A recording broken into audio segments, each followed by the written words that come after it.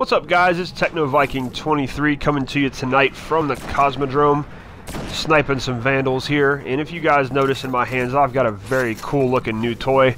Very excited. This is the Black Hammer sniper rifle, which you get from the Crota's End raid. And have some really awesome news tonight. I have never actually done the raid all the way through in this game at all, either the Vault of Glass or Crota's End. And I follow DattoDoesDestiny on YouTube. He's a great YouTuber. I'll link to his channel below. He's got a ton of awesome Destiny content. And tonight on his Twitch stream, he was running the raid and running the weekly and the nightfall with his Twitch and YouTube subscribers. So I was lucky enough to get in on his team. We ran the level 30 weekly, which is Omnigul, and we completed that pretty quick. And then he did a couple runs of Crota's End with his subs as well and some of his viewers. So I was able to actually get in on one of those runs, having never run the raid before. So I was pretty nervous at first, but, you know, told the guys, you know, I've never done this before, if you could just, you know, go easy on me. But it went really smooth. It was a great time, had a lot of fun. Datto was really helpful. The other guys we played with were really helpful. So I got to run through there and pick up some gear and get the raid experience, which was pretty awesome. And this is the Black Hammer. I got this after we killed Crota. Probably my favorite drop I got tonight. It's got the white nail perk, which if you can chain headshots using that perk, you don't have to reload at all.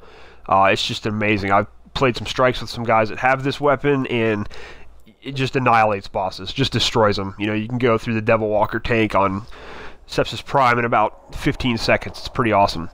Willbreaker's Fist, I actually had these from a previous attempt from completing the Abyss part of it, but I was using a Looking for Group team on that, and it fell apart after the Abyss, and we didn't even get to try to do the bridge part at all. So I already had those and got them leveled up. And then tonight, after we killed the Death Singer, I got the Willbreaker's Resolve chest piece, which is good for auto rifles, and a very neat looking chest piece here. So very excited about this. This was a cool drop I got tonight in addition to the sniper rifle. So overall, it was a really good raid run. I got a lot of cool gear and some stuff I can now try to level up.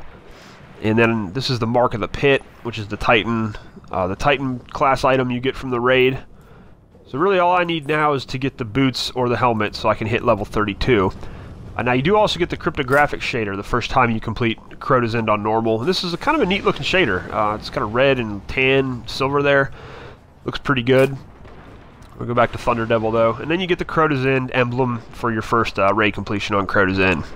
And I also believe I got an Xbox Live achievement because I hadn't finished a raid before.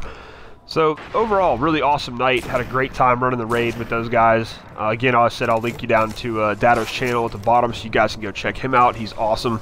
Got a great channel on YouTube, so definitely give him a look. But anyways, guys, it was awesome. Awesome time running the raid. Got this awesome sniper, and I'll definitely do a review for this once I get it leveled up for you guys. So anyways, guys, it's TechnoViking23. We're going to sign off from the Cosmodrome here. Hope you guys are having a good night, and I will see you again next time.